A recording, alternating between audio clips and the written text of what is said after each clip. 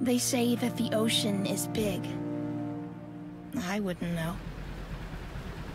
For me, it's always ended at the horizon, where the water meets the fog. I wish I could see what's beyond that line, beyond our island and the plaza. Grandma says that this is our haven, that the lighthouse keeps us safe. But a part of me wants more. It's hard to imagine that this was a different world once. That you could open your door, step outside, and just walk wherever you wanted to go. But that was before the fog. Before the city sank. Before the dirty paws showed up and took everything away from us. We still have a spectacular sunrise, though. I guess the paws couldn't find a way to deprive us of that.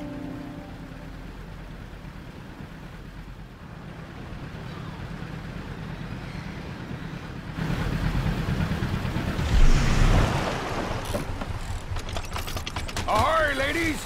Ladies, my bum. Things that need fixing, I presume. Yeah.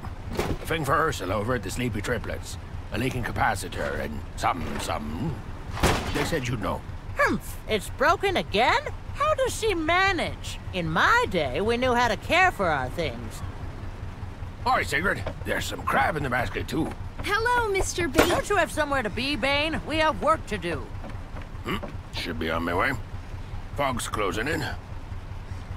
By the way, Doris, have you, talked to anyone lately? I never talk to anyone now, do I? They say the dirty paws have been seen by the plaza. I haven't spotted them myself, but... Is this your idea of a joke?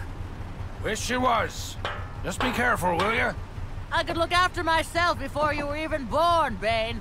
Now scram! The air seems absolutely saturated with gloom. We need more sparks if we plan to hold that fog back. I'm on it. Remember, no fiddling with your hands. Only use the net, Or they will burn my hands just as they always did Grandpa's. It's not my first time, Granny. You can't live on old marriage, Shrimpy. I tell you that. Now what are you waiting for?